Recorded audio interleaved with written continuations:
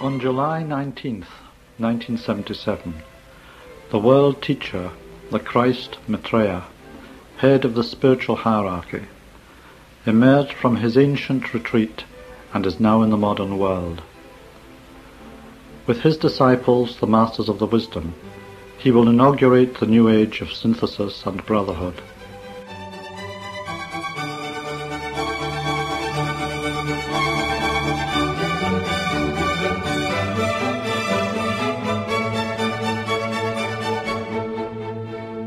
Good morning and welcome to our World Teacher programme on Wellington's Access Radio 106.1 FM, presented by Teresa and David on behalf of Share International New Zealand. We'll start today by reading a series of quotes taken from Alice A. Bailey's book called The Problems of Humanity. This information was given through her by the Master Djwhal Khul, and although written after the Second World War, it is even more relevant in today's world. The Master DK touches upon the historical background of humanity's problems and offers logical advice as to how these problems can be solved, namely through goodwill and the sharing of the world's resources. The Master DK states that goodwill is man's first attempt to express the love of God. Its results on earth will be peace. It is so simple and practical that people fail to appreciate its potency or its scientific and dynamic effect. One person sincerely practicing goodwill in a family can completely change its attitudes. Goodwill practiced among groups in any nation, by political and religious parties in any nation, and among all the nations of the world, can revolutionize the world. The key to humanity's trouble, focusing as it has in the economic difficulties of the past 200 years and in the theological impasse of the Orthodox churches, has been to take and not give, to accept and not share, to grasp and not to distribute. This has involved the breaking of a law which has placed humanity in a position of positive guilt. War is the dire penalty which mankind has had to pay for this great sin of separateness. Humanity has never really lived up to the teaching given to it. Spiritual impression, whether conveyed by the Christ, by Krishna, or by Buddha, and passed on to the masses by their disciples, has not yet been expressed as it was hoped. Men do not live up to what they already know.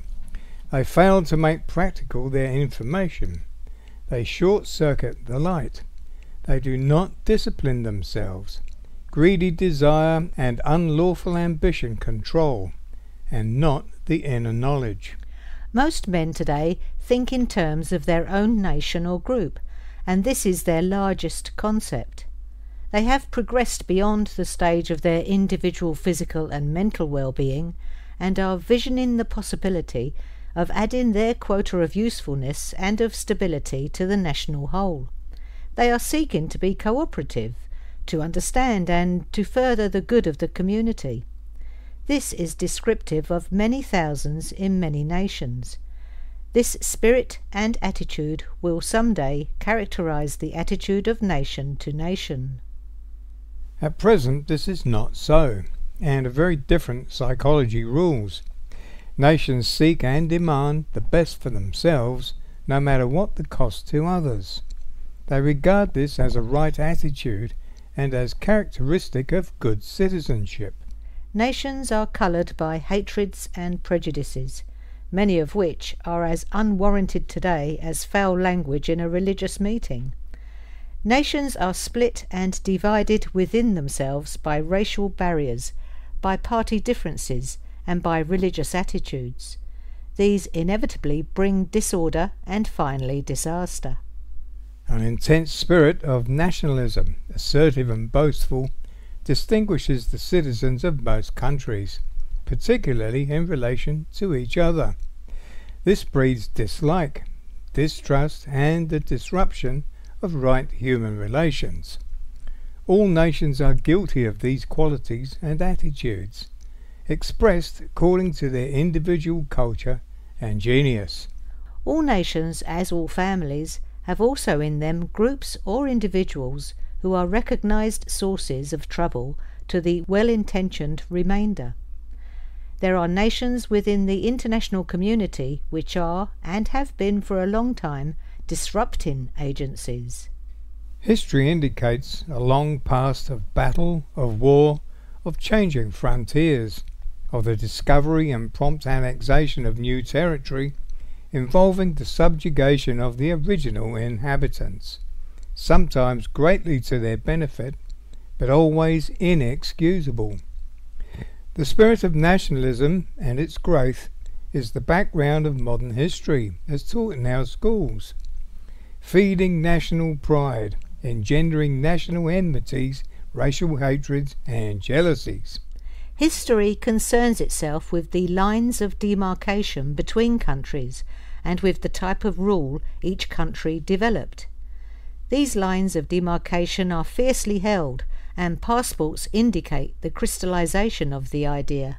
History portrays the fierce determination of every nation to preserve its boundaries at any cost, to keep its culture and civilization intact, to add to them when possible, and to share nothing with any other nation except for commercial profit, for which international legislation is provided.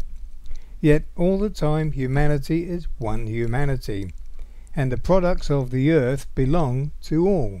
This wrong attitude has not only fostered the sense of separateness, but has led to the exploitation of the weaker groups by the stronger, and the wrecking of the economic life of the masses by a mere handful of powerful groups. Ancient habits of mass thinking and of mass reaction are difficult to overcome. It is here that the main battleground of the world is found. Public opinion will have to be re-educated. The nations are reverting to the deep-seated modes of behaviour and thought which have characterized them for generations. We need, in the general interest, to face up to our past, to recognize the new trends, to renounce the old ways of thinking and acting, if humanity is not to descend to greater depths than in the last war. The distribution of the world's resources and the settled unity of the peoples of the world are in reality one and the same thing, for behind all modern wars lies a fundamental economic problem. Solve that, and wars will very largely cease. In considering, therefore, the preservation of peace, as sought for and emphasized by the United Nations at this time, it becomes immediately apparent that peace, security and world stability are primarily tied up with the economic problem. When there is freedom from want, one of the major causes of war will disappear. Where there is uneven distribution of the world's riches, and where there is a situation in which some nations have or take everything, and other nations lack the necessities of life, it is obvious that there is a trouble-breeding factor there, and that something must be done. Therefore we should deal with world unity and peace primarily from the angle of the economic problem. It is essential for the future happiness and progress of humanity that there should be no return to the old ways, whether political, religious or economic. Therefore, in handling these problems, we should search out the wrong conditions which have brought humanity to its present state of almost cataclysmic disaster.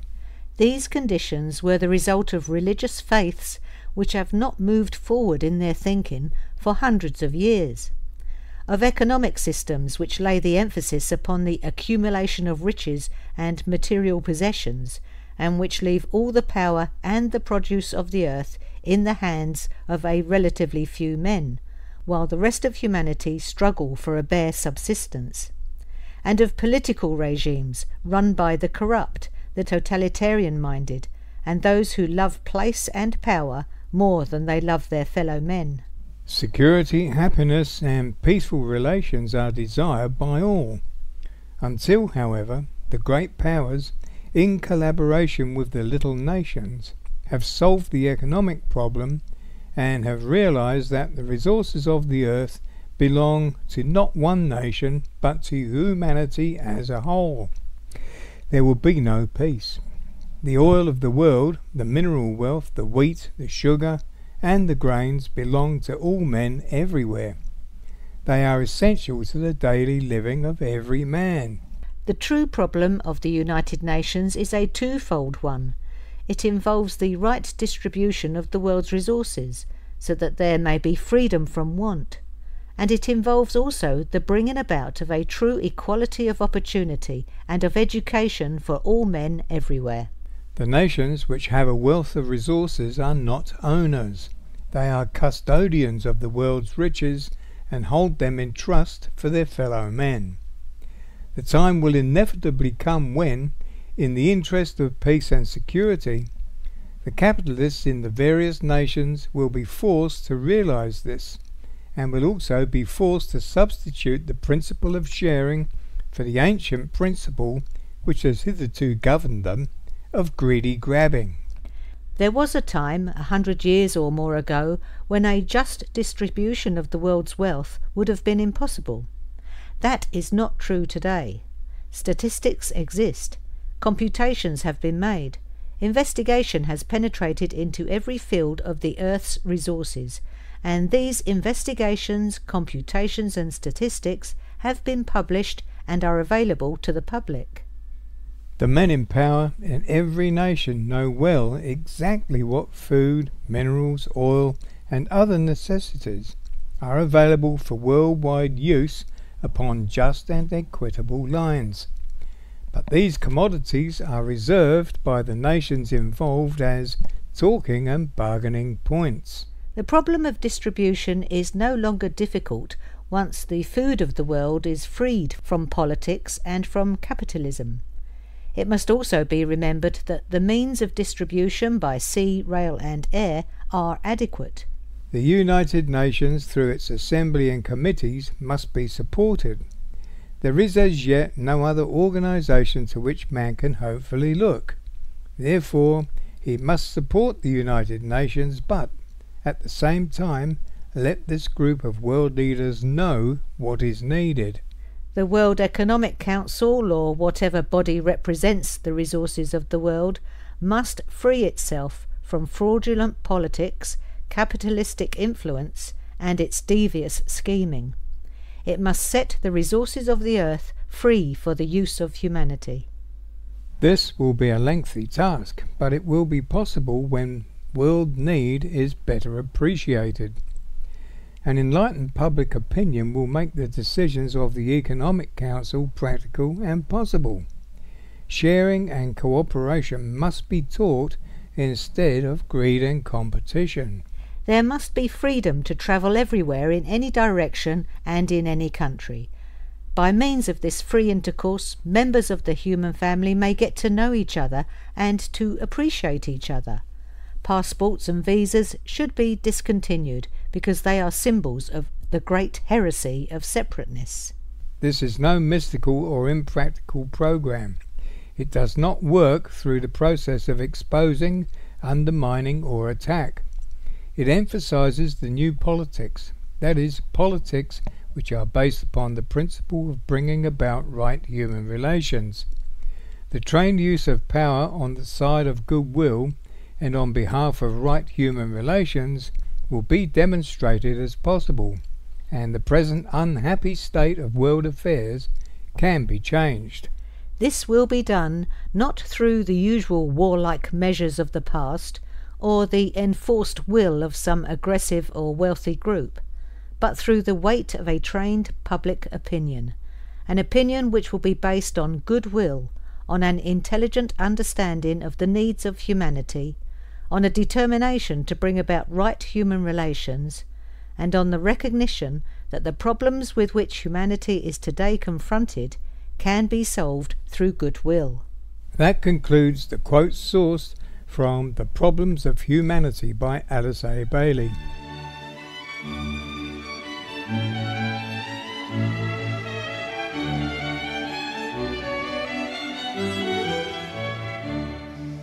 You're listening to the World Teacher Program on Wellington's Access Radio 106.1 FM.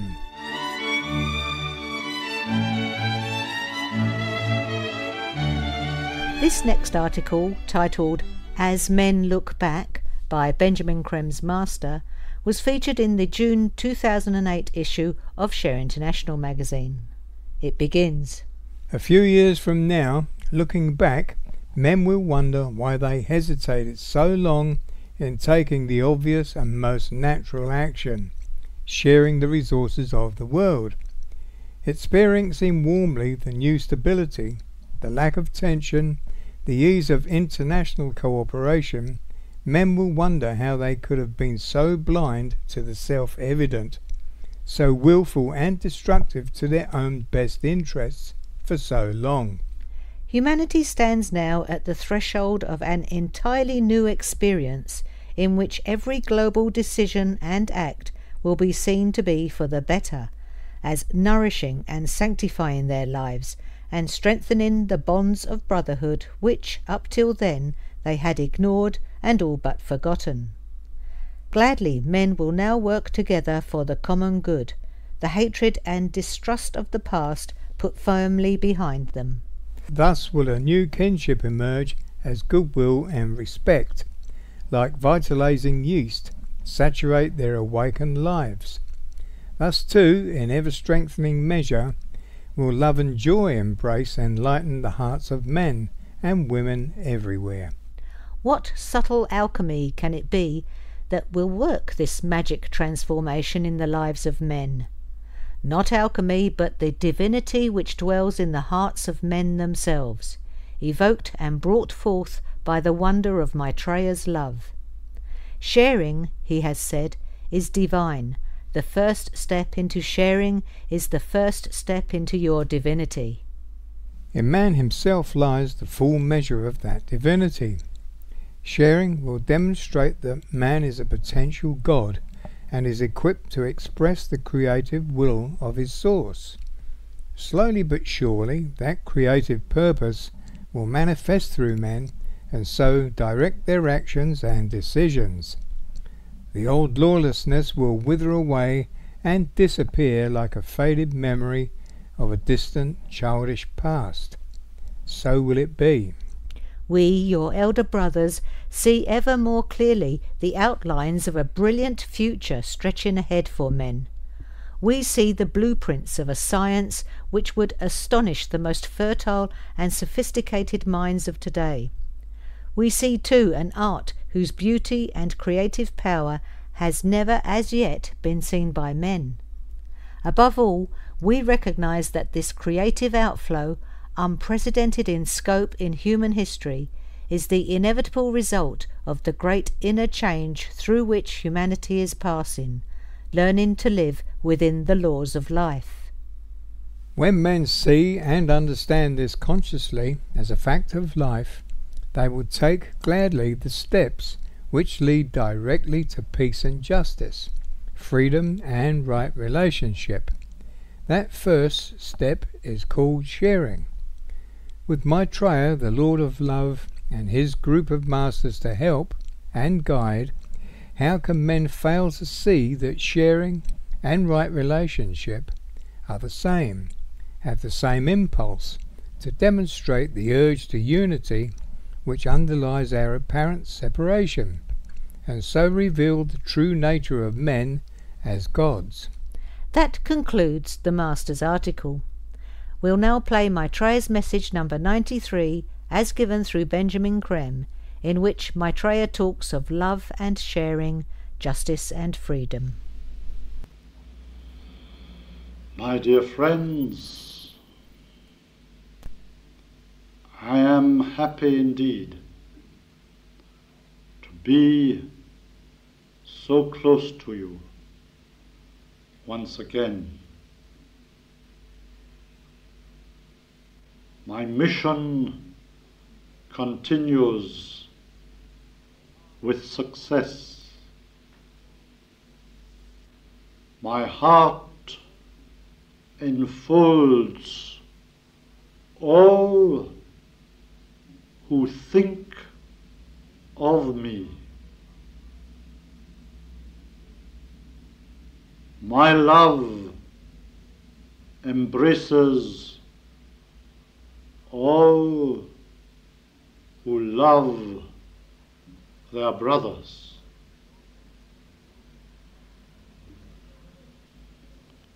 Know this to be true, and call on my aid.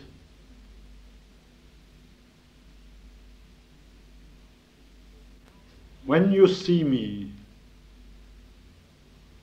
you will know that there is among you now a simple man of God,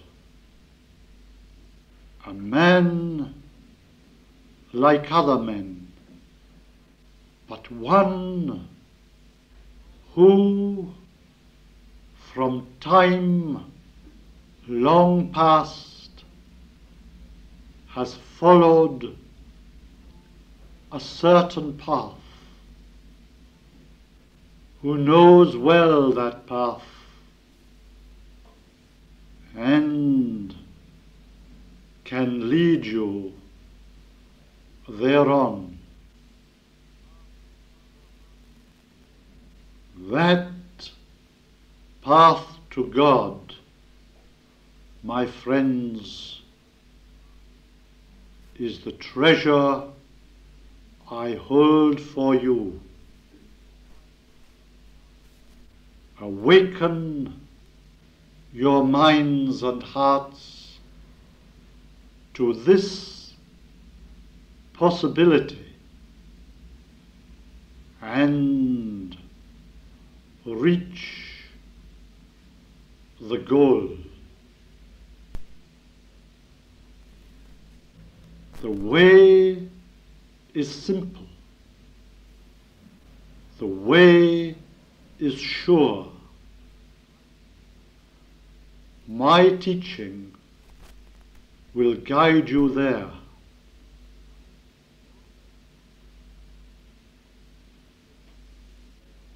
No man need fear for the future when my shield shall cover him. No man need fear want when my principle governs. No man need feel separate from God when my way beckons.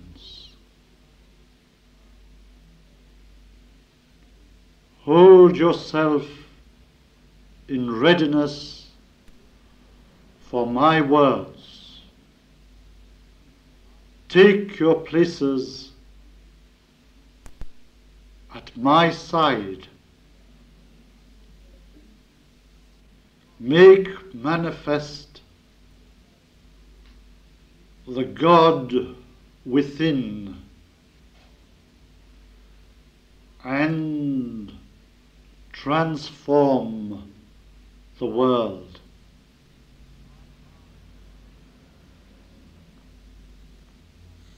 My heart aches when I see so many needlessly die.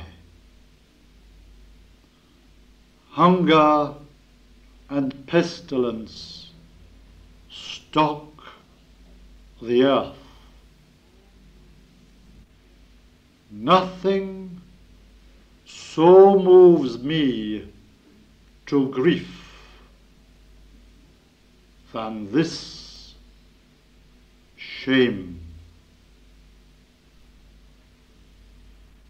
The crime of separation must be driven from this world. I affirm that as my purpose.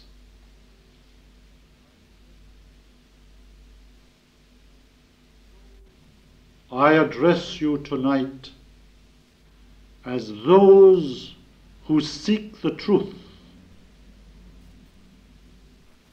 My friends, the truth stands among you.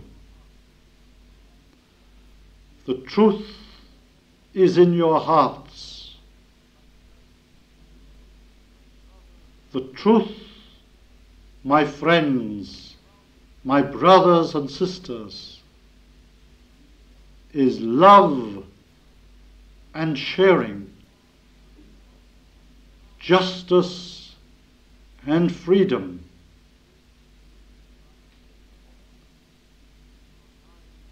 Make these manifest in your lives and communities, and re-establish the plan of God. And that's our program for today.